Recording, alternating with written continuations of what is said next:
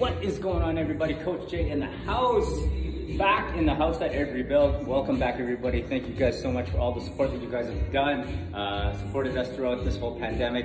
Love seeing your faces back at the studio for yesterday's reopening, as well as seeing some of you today. Today is Technique Tuesday, of course, and today we've got Romans, so part of that new little circuit program that we have here at F45.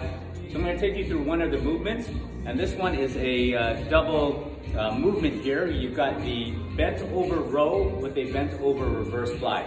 So this is great because not only time under tension to engage the abs and the glutes, so nice little core engagement there throughout. So always talking about core to extremities. So starting with the core and working our way outside of the body to the outer muscles there.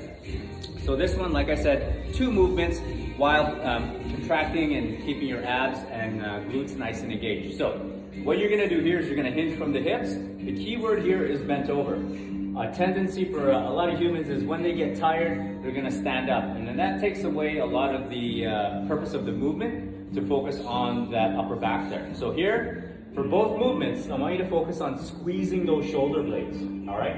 So first one is a bent over row, driving the elbows all the way up, squeezing those shoulder blades.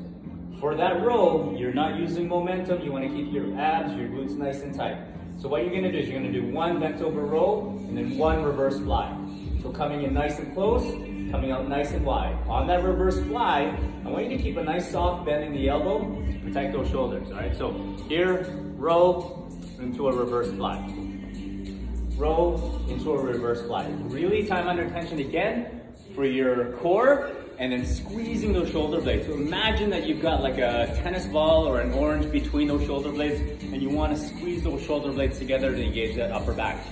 So by going close and then by going wide, so by doing a row and a fly, we're just targeting the muscles from a different angle, engaging more muscle fibers and just really building that upper back strength, all right?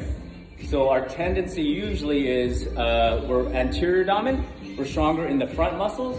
So it's really important that we focus on those back muscles. So enjoy that movement today if you are fortunate enough to be in that square. We'll see you guys soon.